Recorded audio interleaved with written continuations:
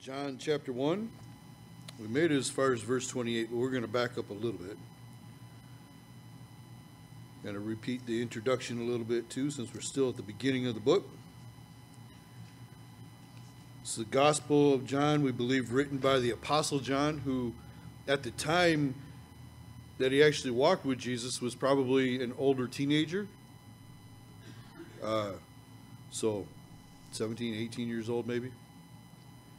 I don't know, you can probably find some who would put him younger than that, some would put him a little older than that, but we'll just kind of hit right there, 17, 18 years old.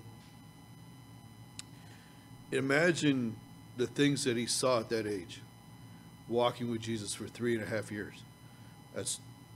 That's pretty amazing.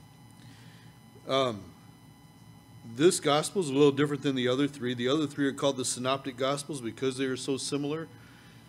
Each spends a little more time on different things, but they have more things in common, more stories in common than they do with John. John has, I think, only 2 of the miracles that he talks about that are actually shared in the other Gospels. So there are a couple of stories that are common to all 4 of the Gospels. But the reality of it is that each one kind of has its own vantage point of who Jesus was. That doesn't mean there's a whole bunch of contradictions. That just means they're looking from where they were at in their walk with the Lord, or in following somebody who was walking with the Lord, because Luke was a friend of Paul. He was not one of the apostles, and Mark was not one of the apostles, although he probably had time to hang around them a little bit when they were in the area. But for the most part, he was a disciple of Peter's. And so some people even believe Mark is really more the gospel of Peter than it is Mark, that it may have just been dictated or at least taken from spending so much time with Peter. Each book, though, presents him and has a different, presents Jesus in a different light, has a different target audience, kind of. Matthew is a very Jewish book, written to the Jews, very centered on Jesus being the Messiah, the Son of God. He focuses a lot on what Jesus said, more of Jesus' words recorded there. In particular, the great discourses in the Gospels are recorded in Matthew, as well as more details to the parables, and probably more parables than even Luke. Mark was kind of focused on the Romans. It was a very Roman letter, speaking of Jesus as a servant. Matthew took Jesus' lineage back to Abraham. Father Abraham, father of the Jews, as a good Jew would, they would find their identity as in Abraham. We'll even see in the book of John, at some point, the Pharisees talking about their father and knowing who they come from. Jesus gets himself into a little bit of trouble with them because he claims to have been before Abraham, and so, but we'll see that. Mark has no lineage of Jesus because Mark presents him as the servant, or the suffering servant. Sometimes we like to recall it. It's very snapshotty, just quick stories. It's all about what he did, his work. Luke talks about the humanness of Jesus. Presents him as a man, talks about his compassion, and his was kind of written more to, I mean, you could say, Rome, some people say that Luke's 2 writings, the book of Acts and the gospel itself, may very well have been a defense for Paul when he went to Caesar, and that Theophilus, that the books were addressed to, could possibly have been even a lawyer for Paul. We don't know that to be fact. It's at least likely that Theophilus may have been a master of Luke's, because being a doctor, you usually served one person. It wasn't like you put a shingle out and everybody came to see you. You were somebody important, owned you. You were kind of their slave, but you were still, even though you had the idea or the knowledge of medicine of the time. And then John, of course, focuses on his deity and him being the Son of God. He'll have 7 I am statements, the proclamation of Jesus saying that he's God. 7 miracles that speak to that. 5 of them are only found in John. He has the longest prayer in John chapter 17, the longest prayer in the New Testament. That is where you go to read Jesus' prayer for you. He prays for the apostles first, and then he prays for everybody who would follow after the apostles, so those who would come to faith because of the work that would be done through the apostles to everyone else. So if you want to see what Jesus' prayer for you was, you go read John chapter 17. It's pretty moving. In John, it mentions Jesus Christ 170 times, just in this one book. And the word believe is in it 100 times. And in 20 verse 13, he tells us flat out, that's why he wrote this to begin with, was that you might believe. All these things I've written so that you would believe that Jesus is the Christ. Now, there are some kind of cool details about all of this. And we kind of went over them a little bit last week. But while Israel was in the wilderness, and they had received from God the 10 Commandments and then the plans for the tabernacle and how that would be constructed and how they were set up, or to set up and take down the tabernacle and the duties of the priests and all, they also had a way that they set up the camp around the tabernacle. Now, there would be 3 tribes to the north, 3 tribes to the south, 3 to the east, and 3 to the west. And so if you looked at Israel as a camp,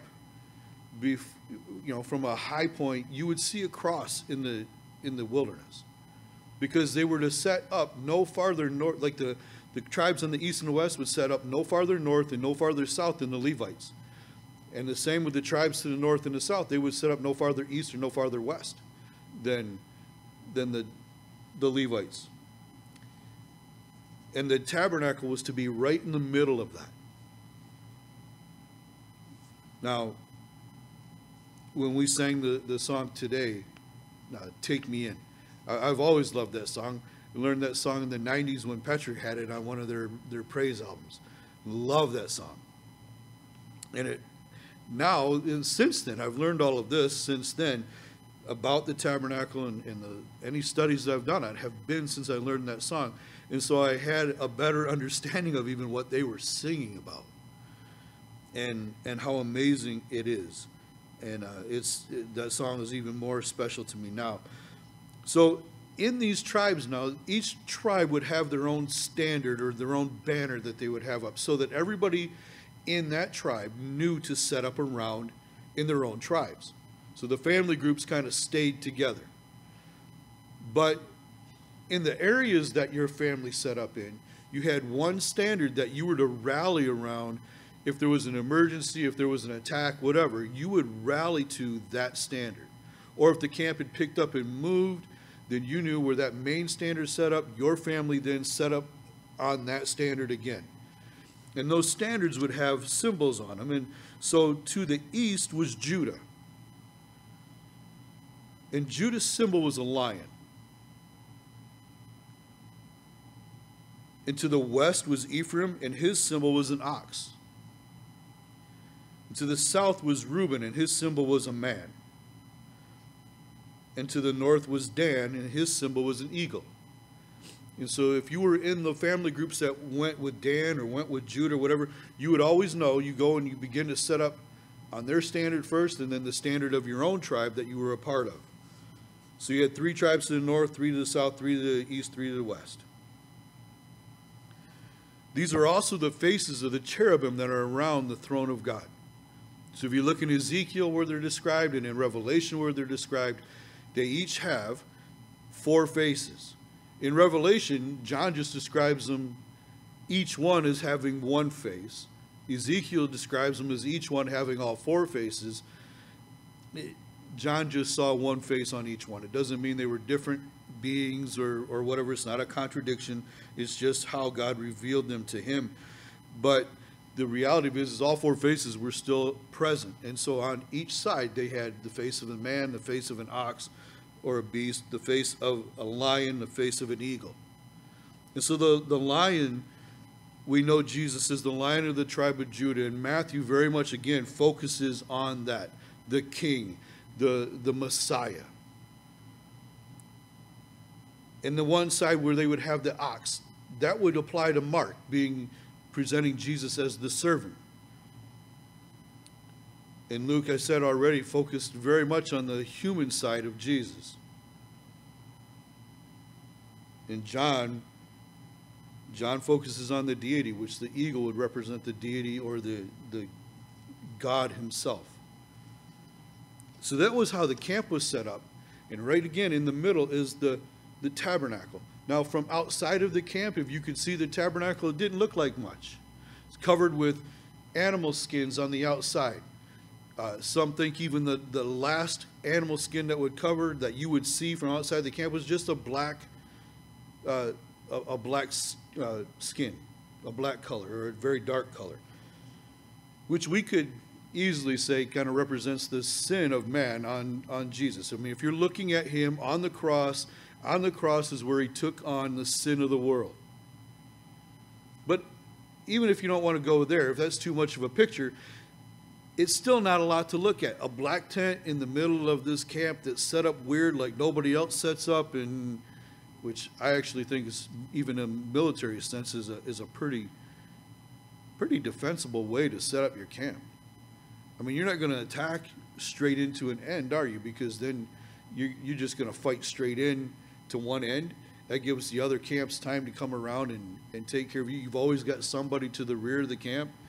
If you try to attack into the corners of the camp, then you've got 6 tribes that can collapse down on you, right from the head on to all the way down around the sides of you and kind of flank you.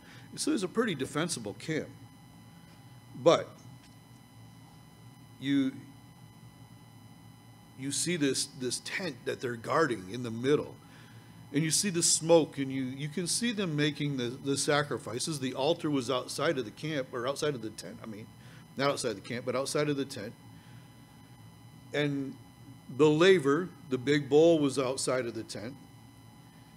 And we mentioned, I think, last week the laver a little bit, because the Word of God is eternal. And the laver, I believe, represents that. It was a bowl of water. Every time the priests went by, they washed in it. And so their service was washed. It was part of their service to wash, to make sure they were ceremonially clean as they went back and forth between the holy place, the tent, and the altar, and carrying in the sacrifices for the people and whatever other services they did. They had to wash every time before they went in. And so that really, when you look at everything in the tabernacle has a dimension to it, detailed to how big something was supposed to be, from the candlesticks, or not candlesticks, but the lampstand, and the Ark of the Covenant, and the table of showbread, and the altar itself, all these dimensions. The only thing that has no dimension is that bowl of water. And so people who like to pay attention to all the details suggest that speaks to the eternality of God's Word. If we're washing ourselves in the Word of God, it will never run out. There's no limit to what, be careful how I say this, but just there's no end to God's Word. And so purposely, God didn't give a dimension to that laver, to that bowl. But on the inside of that tent, when you go in, you see boards for walls that are covered in gold. You see tapestries in purple and that would speak of the royalty, or the God, the Messiah, the King. Just these royal curtains, bigger than curtains though. You know, they're tapestries. And then you had the veil that separated this building from the holy place and the Holy of Holies, where only the high priest could go in only once a year. And he would go in with the blood to sprinkle on the altar, or not on the altar, but on the mercy seat, the covering of the Ark of the Covenant. And he would go in there and he'd put the blood once a year on the Day of Atonement, go in and sprinkle the blood on the mercy seat. And he himself had to be pure. He had already had to be not just physically clean, but he had to spend some time with the Lord before he went in, because if he went in with an impure heart, if he went in without with any sin not resolved between he and God, he was dead. They would tie a rope around his ankle because you couldn't go in and get him. So they could pull him back out. And they had little bells at the bottom of his robes. So as long as those bells were ringing, you knew he was still moving, he was still alive. If those bells stopped, and they stopped too long, man, you kind of maybe tug on the rope just to see, or whatever. But you would have to pull him out because you couldn't go inside the Holy of Holies. You weren't the one appointed to do so. There's only one appointed to go into the Holy of Holies. Listen, I believe this is all a big setup to look like, to be an appearance of the throne of God. The mercy seat being the throne of God. We're told in the New Testament, Jesus is our high priest in the book of Hebrews. That he himself took the sacrifice in before God the Father and presented the sacrifice. The only one appointed to do it, the only one who could do it. And it only had to happen one time. He doesn't have to be crucified over and over and over again. That's why the Day of Atonement was one time a year. Now, you had other times of the year, your own personal needs for forgiveness. If you had to bring an offering or a sacrifice for whatever reason, if you go back through the law, you find out there are different reasons you had to bring sacrifices, different sacrifices you had to bring. But you would go to the temple door, and there was only one door going in. That's going to be important as we get into John, because one of the 7 I am statements is, I am the door. There was only one way in. And you would go and you would take your sacrifice to that door, and the priest would put the knife in your hand and put his hand on your hand and kill the animal. So the blood that was there being sacrificed for your sin was literally on your hands. This wasn't, go drop it off at the door and walk away and there, I'm forgiven. As long as the priest does it right, I'm forgiven. If he doesn't do it right, well, it's on him, right? It's not on me. It's not my fault. No, this is a very personal form of interaction with God, coming to present offerings for your sin, and even peace offerings where you would stay for at least one day, if not 2 or 3 days. You would stay in or around the tabernacle, and you would share with those who worked there, the Levites and the priests. And the idea was you were eating this meal, you were communing with God. So on the inside, we know represents God. On the outside represents Jesus just being a normal looking man. The Bible tells us there's really nothing special about his look. Right? There was no form or comeliness that anyone would want to desire him. Nobody's running after him because he looks good. If you come to our church, it isn't because your pastor looks good. I'm not one of those guys with the cool haircuts and the cool clothes and all that business. But we have them, don't we? We have the guys, man. You have to have the look. You have to have the voice. You have to have, whatever. Some of those guys, I don't know. Some of those guys are so popular that shoe companies give them their shoes kind of as an advertisement. Isn't it crazy? But I'm not wanting to pollute this with ragging on somebody who's not really representing God. I want to stay in that mindset of this is the tabernacle that we're going into, to be right before God. But not anybody, people couldn't just go into the tabernacle. Only the priests and Levites could go in. But what did we see in 1 Peter? The 1 Peter or 2 Peter? Now I don't remember, but that God has made us a royal priesthood, a holy nation, a royal priesthood, so we can, like the Levites, serve God. We don't have to come to him one time and just stay then in that lowly condition, that poor condition where we don't interact with God, or we only interact with him at certain times. If you're under the impression that the time to interact with God is on Sunday, or maybe if you have a midweek Bible study that you go to, those are the times you interact with God. Those quickly become the times where you're just interacting with the people and you're not interacting with God. And it's just religious. You don't want that to be. You want the time that you come to church, certainly, to be interactive with each other. We're told to do that. We're commanded that the more that we see the day approaching, we're to come together. We're to be together so that we can lift one another up. I mean, the days immediately before, I believe, the rapture of the church, but even the coming of Jesus, the days immediately before are going to get harder and harder, not easier and easier. And it's going to take us coming together. But we come together because we have the common bond. That's our high priest. That's Jesus. That's our Messiah.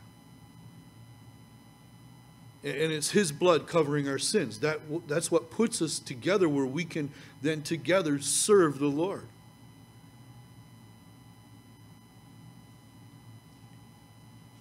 Now, I think that the tabernacle and its kind of drab outside there certainly depicts the first coming of Jesus that we're going to be going through here in John. Man, you need to read farther into the Old Testament and see where Solomon builds the temple and dedicates the temple, and what he made, or the buildings that were built, and the look at some of the artist's conceptions, because I don't think we have anything that really depicts it, but it was an amazing undertaking, amazing architecture inside and out, to the point where the temple could be seen from a long ways away. And so just, I believe that is indicative or of his second coming. When he comes in glory. Matthew tells us all the lights go out, man. The sun and the moon give up their light. The stars give up their light. When he's coming, it is the glory of Jesus Christ himself that illuminates everything.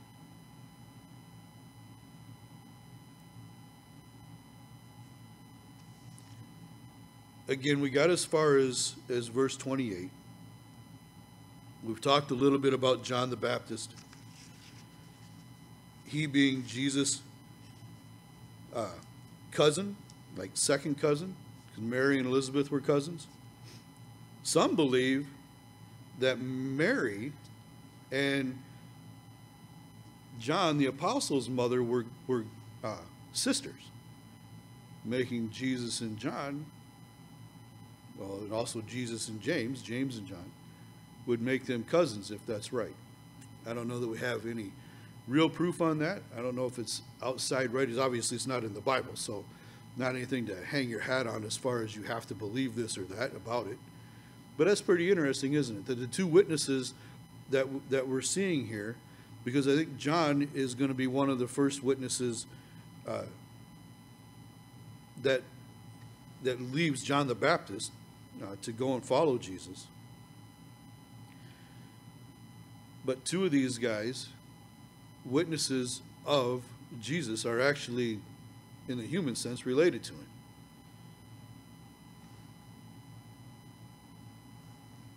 Now, John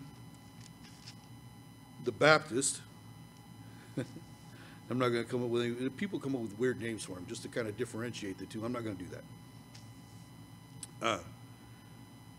He was asked if he was the Christ, and he said no. In verse 19, it says, now that this is the testimony of John, when the Jews sent priests and Levites from Jerusalem to ask him, who are you? He confessed and did not deny, but confessed, I am not the Christ. And they asked him, what then? Are you Elijah? He said, I am not. Are you the prophet? And he answered, no. And I think the prophet there's some debate. Some people think that it was a reference to Jeremiah, because there's something about Jeremiah also coming back. But I think this is a reference to Moses. The reason why is when you get to the Mountain of Transfiguration, it's not Elijah and Jeremiah that show up, it's Elijah and Moses that show up. So in Deuteronomy 18, Moses talks about one prophet like him that would come and come back before the Christ, or before Jesus, the Messiah. Lost my word there. Anyways, he says he's not that prophet. He says he's not Elijah, although Jesus said in, oh boy, you know what? We'll get to it when we get to it. I'm jumping ahead here, so I'm losing my spot, and I'm trying to adjust to new glasses, so that's fun too. Anyways, he said he was not those. They said to him, "Who are you that we may give an answer to those who sent us? What do you say about yourselves, or about yourself?" And he said, "I am the voice of one crying in the wilderness, make straight the way of the Lord." So Isaiah verse 40. So he's the herald of the Messiah, the one coming and saying the Messiah is coming. Now, the kingdom of heaven is at hand. As we went through Matthew, that's what Jesus preached. In fact, when he sent out the 12, two at a time, he told them, this is the message you preach. The kingdom of heaven is near you. It's really not any different now. Well, I believe that Elijah is going to come back. I think Elijah will come back with Moses. I think they're the two witnesses that we see in Revelation. It's certainly two that come in their spirit, right? With the same kind of gifts, the same kind of motivations, the same messages that they had. But because of their appearance at the Mount of Transfiguration, when Peter and James and John woke up and saw Jesus standing there with Moses and Elijah, that kind of, I think, is a clue that they're the two witnesses that'll come and proclaim him before his second coming at the end of the tribulation time. But in a sense, right now, we're all kind of John the Baptist. We're all called to give the same message. We're to go into all the world and preach the gospel, the good news. The kingdom of heaven is near you. It's not far from you. And that's not necessarily to mean that, although I think it includes, we're not saying, well, Jesus is coming tomorrow, so you're toast. I mean, then we fall into Jonah's category and not John the Baptist category. Although, I don't know, maybe that is what we need to teach. I mean, if God would give us a number of days like he did Jonah, we just walk through town for 3 days yelling, 30 days, you're toast, man. 30 days, judgment's coming, that's it. Because Jonah didn't give a great message of hope to Nineveh. He just went through and said, hey, 30 days, man, and judgment. That's it. And then he walked outside the city to watch it happen. And there's great revival, a great submission to God. And then Jonah's angry because God doesn't destroy Nineveh. Although the message and the warning is fulfilled in Nahum 100 years later, when Nineveh didn't take long to turn back around to their old ways, and judgment did come, and it was wiped out and annihilated by the Assyrians. Anyways, that's a whole nother story. Back to John the Baptist. And verse 24 says, now those who were sent were from the Pharisees, and they asked him, saying, why then do you baptize if you are not the Christ, nor Elijah, nor the prophet? John answered them, saying, I baptize with water, but there stands one among you whom you do not know. It is he who, coming after me, is preferred before me, whose sandal strap I am not worthy to loose. These things were done in Bethbara, beyond the Jordan, where John was baptizing. Now, there were 3 reasons why you were baptized in that time. if you were converting to Judaism. So, I'm sorry, there were three steps to converting to Judaism. One was instruction. So you entered into instruction. So if you believed in the God of Israel and you wanted to convert to being a Jew, you had to enter into the teaching, right? You had to learn the law of Moses. You had to learn the prophets. You had to go through kind of a school, if you will, or be a disciple of somebody. And then if you were a male, you had to be circumcised, because every male Jew had to be circumcised. But the last thing was baptism, because you're entering into now this covenant relationship with God, this important relationship. This is a relationship that is, it's as though you were born into being a Jew. So the reference of being born again is not necessarily something that was started by Christians, just a different understanding that we have. They did this and would go into water and come back out. The idea was, you were as innocent as you were on the day you were born. Now, they would have mikvahs in the city, but out even where John was baptizing, I've not been there, but other people who have say they had many of these little pools where they were baptizing people out there. But John wasn't preaching to non-Jews and baptizing them. And it wasn't a ceremonially unclean thing where, people had become ceremonially unclean. So if you touched a dead body or something of that nature, before you could go back to the temple, you had to be washed. You'd have to go and be baptized. You'd have to be in one of these mikvahs and wash. Same thing. Same idea. So John wasn't doing that. So he wasn't preaching to converts. He wasn't preaching to people who were ceremonially unclean. But instead, he was calling the nation of Israel to repentance. And the idea is you're so far from God that your identity is in a religion and not in a relationship, not in the relationship with the God you say you serve. There were many, many laws added to the law of God and the law of Moses, to the point where those who were in charge of that could manipulate anybody. If they wanted to find something on you, they could. And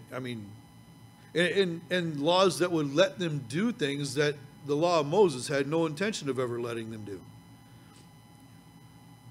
If you were a man and you were tired of your wife, you could divorce her for any reason. If she burnt dinner, literally, you could divorce her for burning dinner.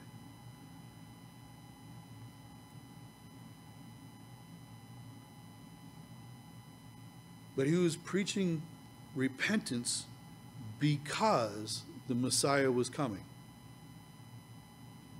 Repent, because the kingdom of heaven is near. Same message Jesus preached, same message that Jesus sent out the 12 with. Repent, because the kingdom of heaven is near. To a nation that was far away from God, but they were his. Remember earlier in the chapter, it says he came to his own, but his own would not receive him. So he came to his own. That first mention there of his own is neutral. And so it literally means he came into creation, or he came to mankind. But his own specifically, his own people that he was born into, would not receive him.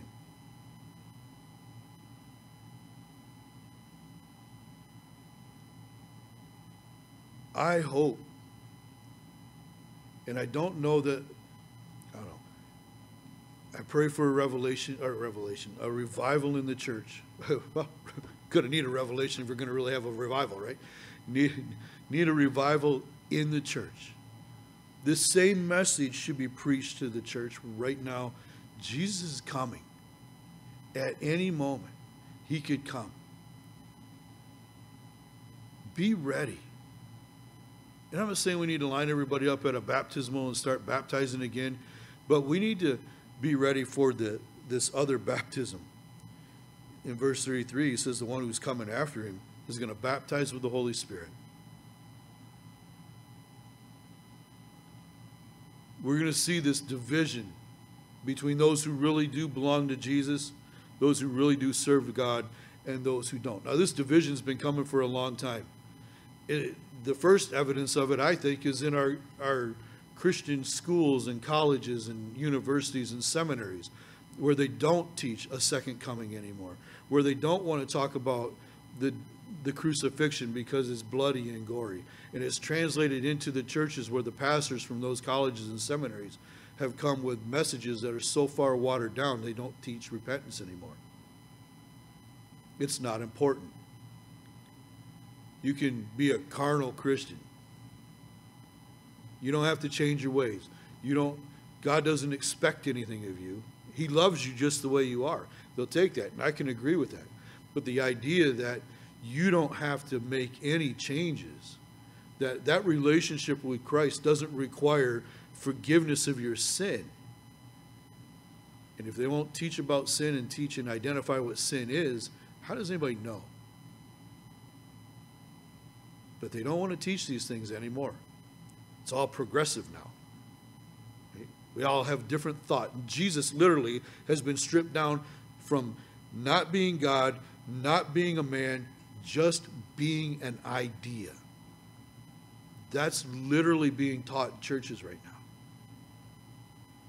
The idea of Jesus. Well, how does that set against anything that we've ever preached against before? There are other religions that will say that. Islam will say that Jesus is a good man and a prophet just a little lower than Muhammad. But that's not what the Bible says. They'll say, even when we get to John 14, I'll probably hammer on this again, so I try not to spend a lot of time on it right now, but the statement when Jesus says, I am the way, the truth, and the life, and no man comes to the Father except through me, they literally twist and say, I don't even know how anybody could hear this and believe it, but that's not an exclusive statement, that's an all-inclusive statement. How? How can it possibly be an all-inclusive statement? There's a lot of slick talk going on out there. It's going to seem more and more like we're being John the Baptist, where it's just repent and know God.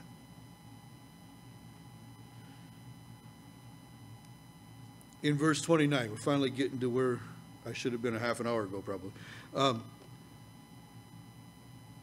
It says this, more about John. The next day, John the Baptist saw Jesus coming toward him and said, Behold, the Lamb of God who takes away the sin of the world. This is he of whom I said, After me comes a man who is preferred before me, for he was before me. I did not know him, but that he should be revealed to Israel. Therefore I came baptizing with water. And John bore witness, saying, I saw the Spirit descending from heaven like a dove, and he remained upon him. I did not know him, but he who sent me to baptize with water said to me, Upon whom you see the Spirit descending and remaining on him, this is he who baptizes with the Holy Spirit. And I have seen and testified that this is the Son of God. There's some bold statements here, bigger than probably we even realize. And it does fly in the face of the current condition of the church today. And we can make a lot about it being the American church. But this is a worldwide church. Those churches have sent people all over the world to teach their false doctrines. So it's not any longer just the American church falling away. It's all over the world. You know, I have had friends who have been missionaries in Africa, and I have a second, I think he's a second cousin, in Belize. And they have to undo a lot. They have to be in opposition against these kind of teachings often that have come into these other countries. So the next day, John saw Jesus coming and said, "Behold, look, the Lamb of God who takes away the sin of the world." That wasn't just a title. It's not just a thing John just threw out there to identify Jesus. The Lamb of God, in their mind, in the Jewish mindset, was a sacrifice. It wasn't like he was just going to walk through the country and preach and absorb the sin and take care of it that way. John was saying that is the sacrifice for the sin of the whole world. And that's not what they wanted from their Messiah. And writings, including other writings outside of the Bible, see if I can get this name right, Suetonius and Tacitus, said that there was an expectation of a world leader, and many of them who were writing about it, and many of the people in that time, even outside of Israel, were looking to Judah for this leader to come. So they were watching for a leader to rise up and kind of boot Rome out of the picture. But especially in Judaism, they were waiting for their Messiah to come. But this isn't what they wanted from the Messiah. They weren't looking for somebody to come and be a sacrifice. They were looking for somebody to come and conquer and set up his kingdom and rule and reign from Israel and from Jerusalem. They had the prophets that prophesied that. They had, I think, one or two teachings that talked maybe two messiahs, one that would come and die and one that would come and conquer. But we know that to be all wrapped up into one, don't we? And we know there are prophecies about Israel themselves one day realizing that their Messiah they put to death. They sacrificed him. They killed him. And they're going to mourn for what they have done as a nation and be converted. But John is saying, look, there's the sacrifice right there. The sacrifice for all this. This message that I'm preaching of repentance, there's the sacrifice for it. That's the sacrifice that will cover the sin that we're talking about now, that I'm calling our people to repent from. Jesus is still that one sacrifice. That moment on the cross is a sacrifice for those of us. We need to remember that. We need to not walk away from it. We need to not forget about it. We need to focus on it more and more. And listen, I think with some interactions that Tracy and I have had in the last couple of weeks with people that we don't have interactions with either hardly ever or not very often. One we've never had an interaction with before until 2 or 3 weeks ago. But I think this has been God encouraging us anyways, but together, but me as a pastor, because I'm like, there's got to be some kind of revival. You go to the parable of the 10 virgins, and 5 are ready and 5 aren't, and you can see the wake up, right? That's what revival is, to be woken up or to made alive, to have your life breathed back into you so that you can function and you can be good. You can do what you're supposed to do. You can have the Holy Spirit in you. The lamps that they had that were full of oil and ready to be lit at a moment's notice. I think we're seeing a little bit of evidence in this, in these 3 interactions that we've had with our doctor, an eye doctor, and now a postal worker that Tracy had. Pray for her in the post office. On the other side of the counter, behind the glass and all that, and for our nation. That's what they did. They prayed together for our nation in a federal building.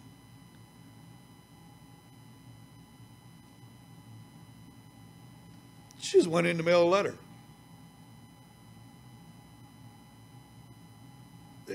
She didn't know that she was a Christian. They didn't know each other were Christians, but you come together, a couple of sentences, a couple of statements, and now you know, and we're going to pray for our nation right here.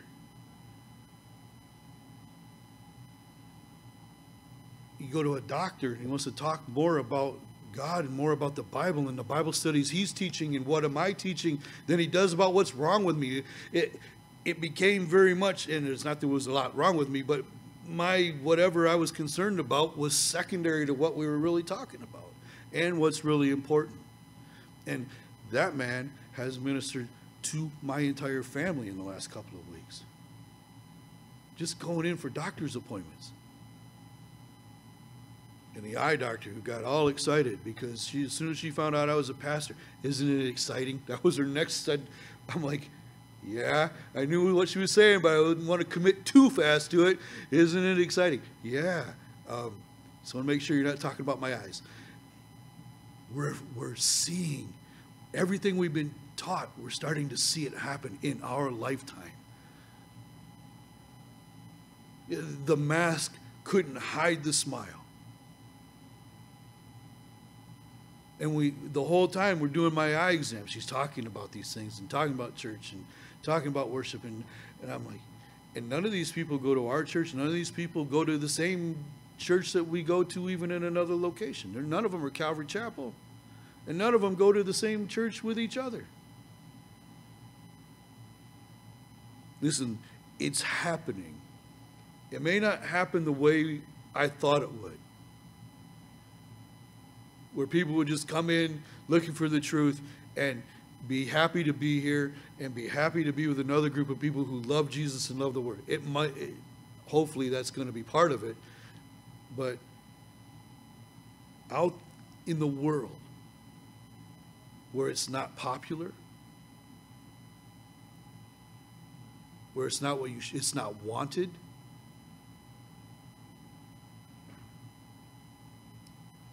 out in the wilderness is where we're finding each other. Man, you find somebody who's a Christian, be excited. If it's somebody who is, you find out in a couple of statements, you find out they really are a born-again Christian who loves God, loves the Word, celebrate. If you got 10 seconds, man, celebrate it. Talk to them. Pray with them.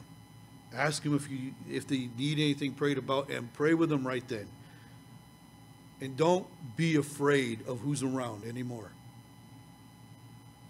I might lose my job. Jehovah Jireh, my provider. Yeah, so far the non-believers just leave. She said in the post office, as soon as they started talking and made that connection, man, everybody else that was on the other side of the counter left and went in the back. I'm telling you, it's not going to be easy, and you're going to get singled out and whatever else, and people won't always treat you good because of it. So what? They didn't treat John the Baptist good. We see how his story ends. You're going, that's not great news, Pastor. It is, though. It is, because what did they do? Send us home.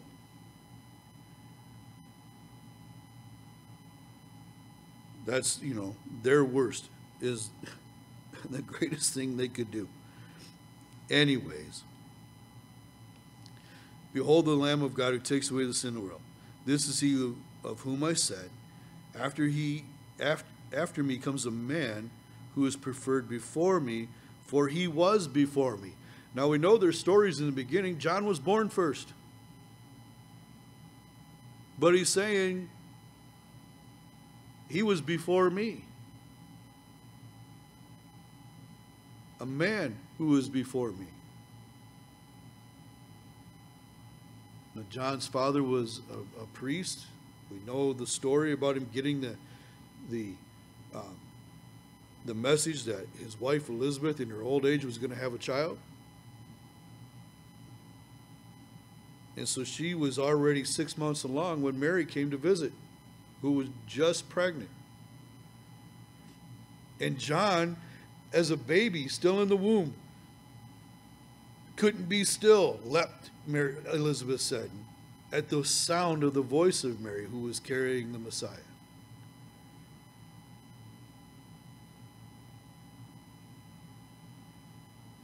And so he was before me. John's saying, this man is, and you see there in verse 34, the Son of God, part of the Godhead. He knew Jesus to be eternal and not just a finite man, but eternally there. And in verse 31 and verse 33, he says, I did not know him. They were cousins. That doesn't mean they spent a whole lot of time together, but certainly they saw each other growing up. All John is saying is, I didn't realize this was the one. He was just my cousin.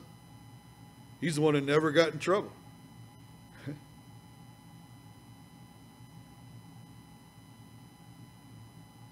He said, I didn't know him, but that he should be revealed to Israel. Therefore I came baptizing with water. And John bore witness. I saw the Spirit descending from heaven like a dove.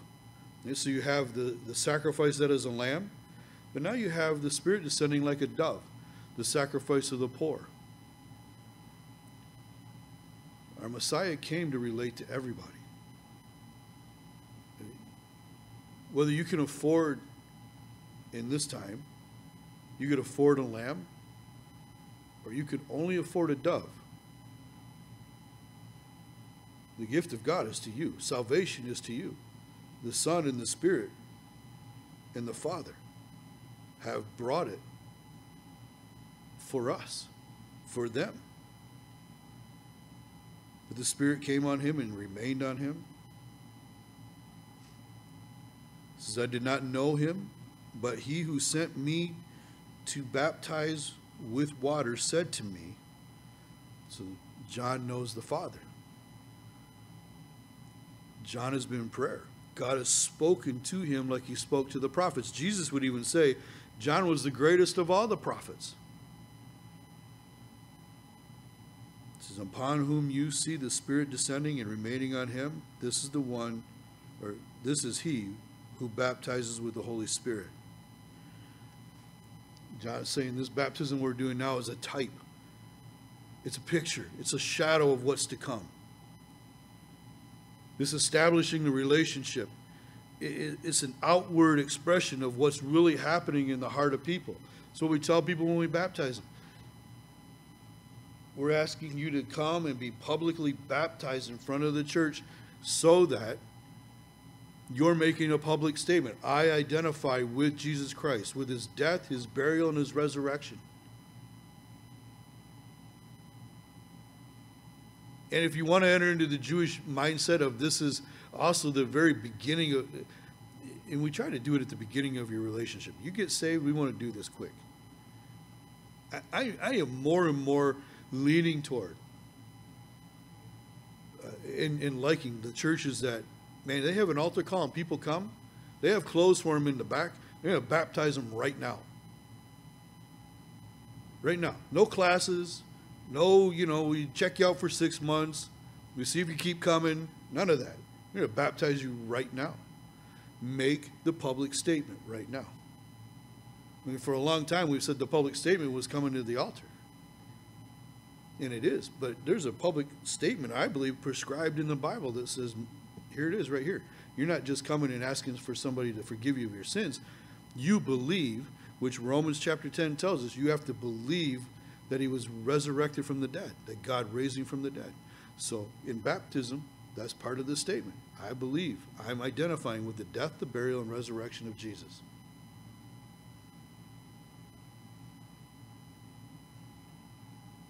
And John says, he is the one who's the Son of God. He's more than a man.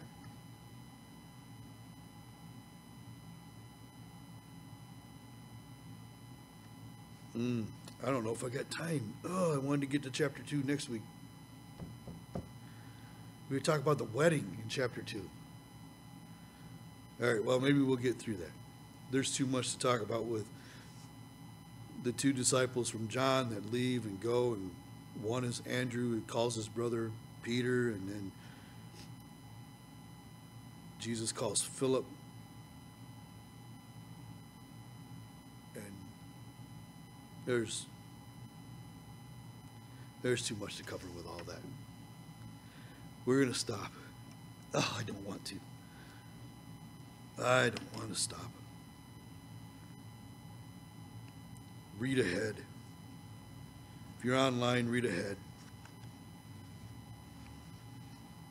It's so cool. Oh, I'm really having a hard time. It's just cool. It's just the way it all happens. You know, John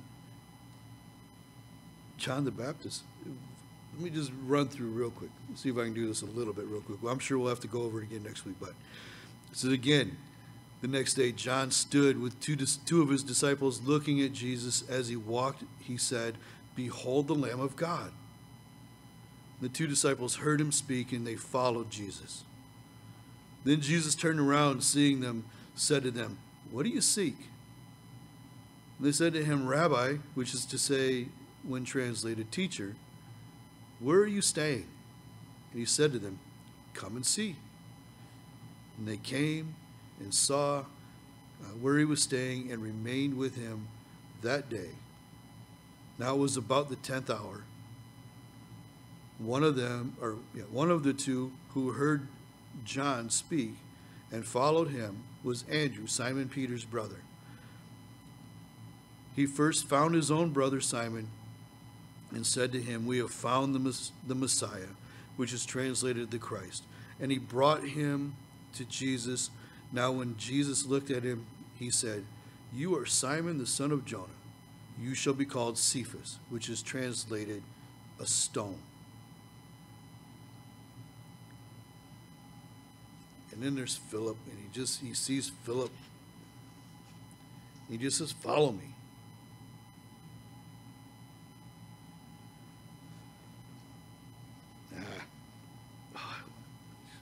Tear up this stuff.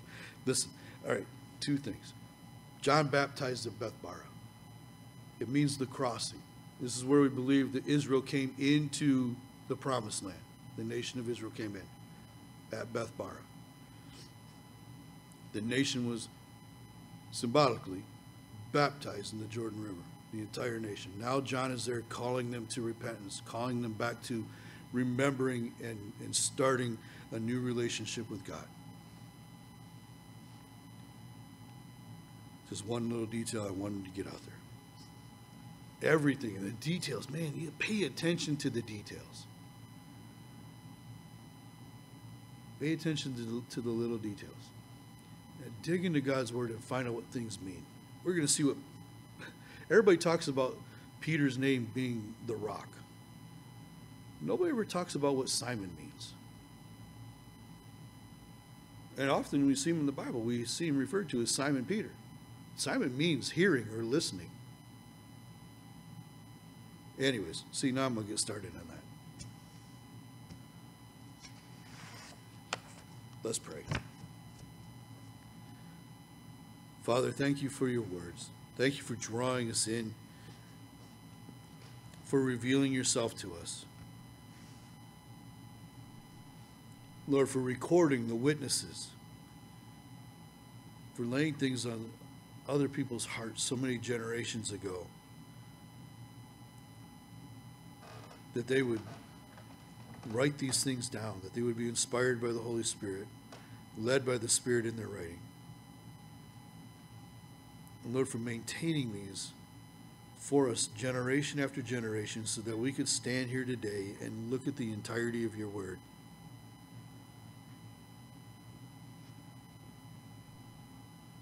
And Lord, you've put so much even into the details of worship and sacrifice. All of these things that we've looked at, even from the Old Testament, that prophetically spoke of you and your coming.